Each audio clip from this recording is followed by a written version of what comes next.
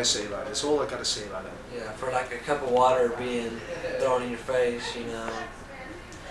Yeah. I mean, people were throwing ashtrays, Yeah. Well, cans of beer, there were bullets on the stage, knives, all kinds of shit. And we were like, fucking hit it. Hit the stage, you know, do the fucking show. And I loved it. I absorbed, when I'm on stage, I absorb the violence from the crowd. I love that. That's what makes me even more brutal than normally on stage. That's what I miss so much in the USA. I expect it to be every crowd in every town that violent and that aggressive, that brutal as it was tonight. So what happened was kind of logical, because the band quits the show, people paid a lot of money and it tear the whole place apart. That's normal. What was it, 22 cop cars? yeah. I guess, I don't know, I saw a lot of cops. You know. But I mean, and the problem is, they blame the whole shit at the fans. They blame the fans for it, and they don't even are the ones to blame. Just because they found bullets on the floor and knives Oh, and shit. no way, no way. It was because a band who was thinking that the crowd was too violent for their kind of music, which is a normal crowd in Europe. It is a normal crowd, and they wanted their money back. They wanted to see that band. They wanted that band to return on the stage, and they don't. So what the fuck are they gonna do? They're gonna fuck the whole place apart, and that's a logical explanation. And that's it. And then, you know, people start calling the cops because they don't know what else to do. Cops show up. Fans are the ones to blame. So they go to jail. So they go to jail. Yeah. Well, actually, they should go to the fucking band who did it. If they went back on stage, and if they did the whole show, nothing would have happened. Nothing. It's very That's what rare. I'm trying to tell. Very rare to have a show down here. That I've been to all, you know, underground death metal shows, and you know, it's. I'm not trying to. But I've only seen maybe 2 or 3 fights, you know, since all, you know, that's a lot of metal shows, you know.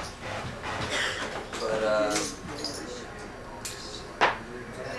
There's a guy at the back door, man. I went to the back door about 5 million times, man. I went to the back door. So how many more dates on the tour? What? In the US are 2 days.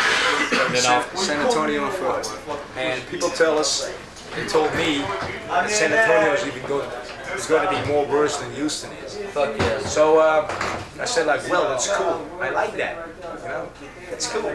I'm looking forward to that. Yeah. In San Antonio, it's probably more. It'll be more of a big place to play, more people. You know, it'll be a lot more raging for sure.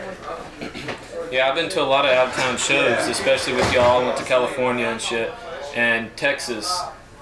Nobody can compare to Texas with the crowd response. This is raging. But LA, nothing but pussies. There was this whole, yeah. I mean, I told somebody before in the stage, we went to LA, there were 1,500 people, the whole shit was packed. And people were like, you know, they stood and watched, you know? And you came here tonight and finally you see people fucking diving, you see slammings, you see moshes, divers, what the fuck do I know what the hell is going on in this music, but you see all this kind of people that are into the music and do what they want to do. You know, and the security doesn't even mind. You know, they say like, this is normal for this place. This is pretty normal. And they say like, no big deal. You know, they throw people back into the audience, they don't even beat them up, and that was cool. But tonight, you know, that was the biggest gig, not the biggest, it was one of the smallest venues we played.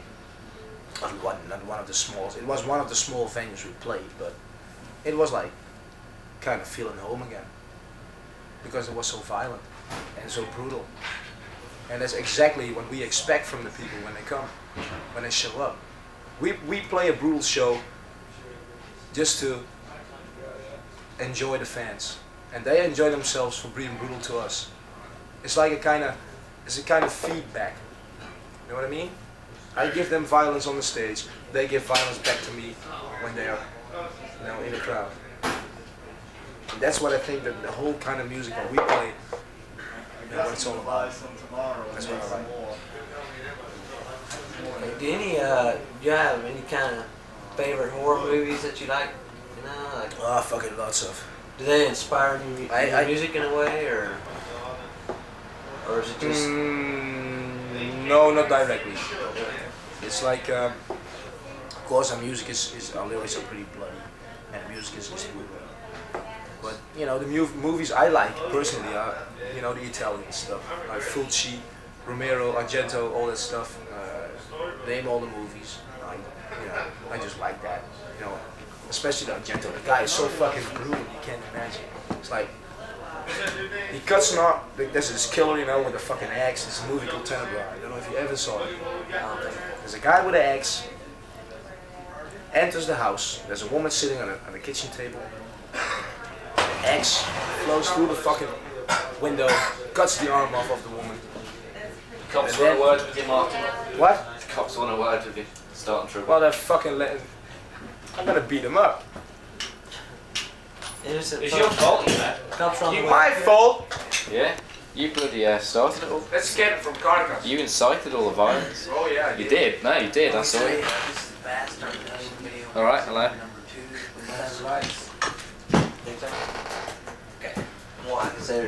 So what's the story about axes? I heard So this guy comes up to the house. Yeah.